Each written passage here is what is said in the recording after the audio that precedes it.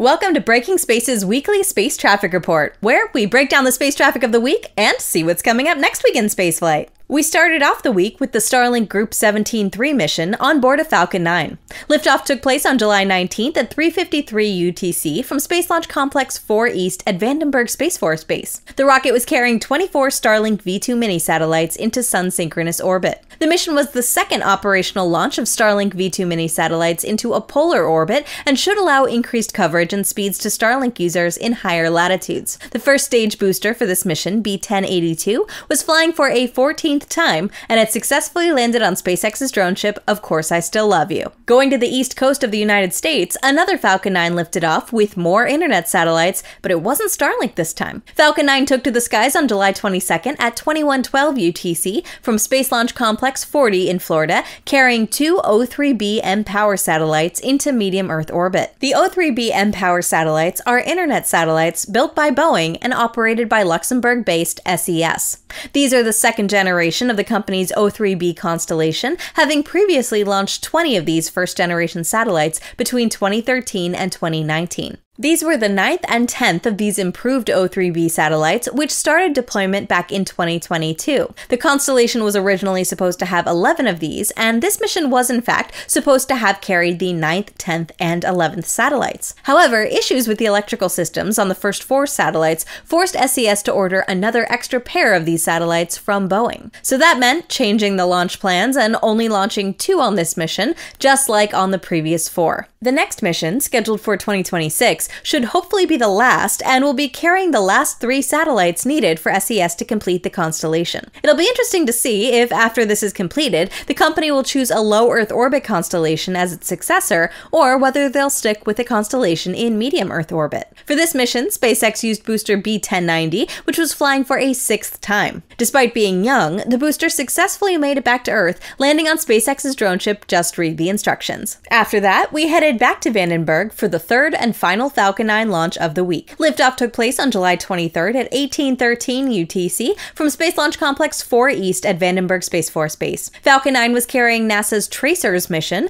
along with 8 other rideshares into sun-synchronous orbit. TRACERS, which stands for Tandem Reconnection and Cusp Electrodynamics Reconnaissance Satellites, are actually 2 satellites in one single mission. The satellites are meant to orbit one after the other in the same orbit around Earth, measuring magnetic reconnection. Magnetic reconnection is a physical process that occurs on Earth's own magnetic field when the solar wind interacts with it, modifying its shape and causing magnetic lines to disconnect and reconnect. Large flares, for example, can trigger a discharge of charged particles down to Earth's atmosphere, creating not just beautiful auroras, but also issues with our own electrical systems here on the ground. Thanks to their near-polar orbit, the 2 spacecraft will be able to measure these discharges in tandem as they travel close to the Earth's magnetic poles. The mission is led by David Miles from the University of Iowa, which was also the home university of famed physicist James Van Allen. He's the one that the Van Allen belts are named after. Alongside tracers were also 8 other rideshares, some of them also by NASA. One of them, called REAL, which stands for Realistic Electron Atmospheric Loss, is related very closely to tracers. REAL is set to study the loss of particles from the Van Allen radiation belts, as it's able to detect protons and electrons being discharged into our atmosphere. Another payload called BARD was built by York Space Systems and carries the Polylingual Experimental Terminal, or PEXT. The terminal is designed to enable interoperability between government and commercial satellite relay networks as part of NASA's efforts to move to commercial communication systems. The other payloads on board were NovaWorks Athena, Tyvak's LIDE spacecraft, and 4 spacecraft as part of the Skycraft 4 constellation. The mission was originally scheduled to launch on July 22nd, but it had to be aborted less than a minute from liftoff. The reason had to do with a power outage in Santa Barbara, which disrupted telecommunications at the FAA's Los Angeles Air Route Traffic Control Center, which manages air traffic control over the Pacific Ocean. This forced the FAA to postpone the launch in order to ensure the safety of the public. Of course, you probably know this already because we covered it here in Breaking Space, but still worth noting as we break down the space traffic of the week. Thankfully, the launch occurred the next day without a hitch, and we were able to see booster B1081 returning back to Earth for a 16th time, landing at SpaceX's landing zone 4. To wrap up the week, we had the launch of a Soyuz 2.1b from Vostochny carrying a multi-payload mission. Liftoff took place on July 25th at 5:54 UTC from Site 1S at the Vostochny Cosmodrome in Russia.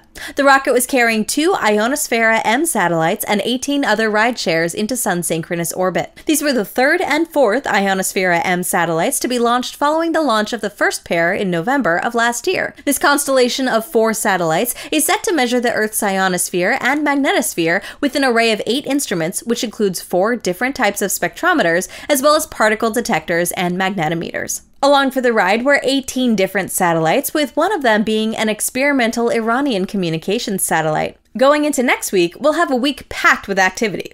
For starters, we've got up to 4 Starlink missions, 2 from Florida and 2 from Vandenberg. On top of that, we've got the 5th flight of the European Vega C rocket from French Guiana. The mission, set to launch as soon as this weekend, will be carrying 2 missions in one single launch for CNES, the French space agency. One of the missions, the Constellation Optique in 3D, also known as CO3d, consists of 4 Earth observation satellites which will map Earth's surface in great detail in order to create 3D maps of the globe. The other mission is a single small satellite riding along called MicroCarb and is set to map where carbon dioxide is created and absorbed on Earth at a global scale. Next week on July 30th, we're also expecting the launch of a GSLV Mark II from India carrying the NISAR spacecraft. NISAR, which stands for NASA ISRO Synthetic Aperture Radar, is an Earth observation satellite born of a collaboration between the American and Indian space agencies. Several of the satellite systems have been provided by NASA, while ISRO is the one launching the mission and provided the satellite bus as well as some of the instruments. Next week, we're also hoping to see Australian company Gilmore Space finally attempting its maiden launch of its Eris rocket, which had to be delayed from a July 16th debut to July 26th. Let's hope that this one is the final attempt. And it's not just Starlinks that SpaceX will be launching next week, as the company is also aiming to fly its next human spaceflight mission, Crew 11. The mission is currently set to launch no earlier than July 31st at 16:09 UTC from Launch Complex 39A in Florida. It'll be SpaceX's 11th crew rotation mission to the International Space Station and will feature the 6th flight of Crew Dragon Endeavour, the most flights of any Dragon capsule to date. Teams are currently preparing the launch pad and hardware for that mission. The transporter erector at LC-39A rolled back to the hangar this Thursday, and Endeavour was transported for mating to its rocket. NASA astronauts Zena Cardman and Michael Fink will serve as commander and pilot for this mission. Both of them will be accompanied by mission specialist and JAXA astronaut Kimia Yui and mission specialist and Roscosmos cosmonaut Oleg Platonov. Next week, we may also have a few launches from China, including the return to flight for the Hyperbola 1 rocket, as well as the launch of another batch of Guowang internet satellites. There's also the potential for the launch of a HASTE mission from Wallops, Virginia, carrying a secretive hypersonic payload. As always, a lot of these dates and missions can change over time, so we recommend that you check nextspaceflight.com for the latest updates or download the app to your phone.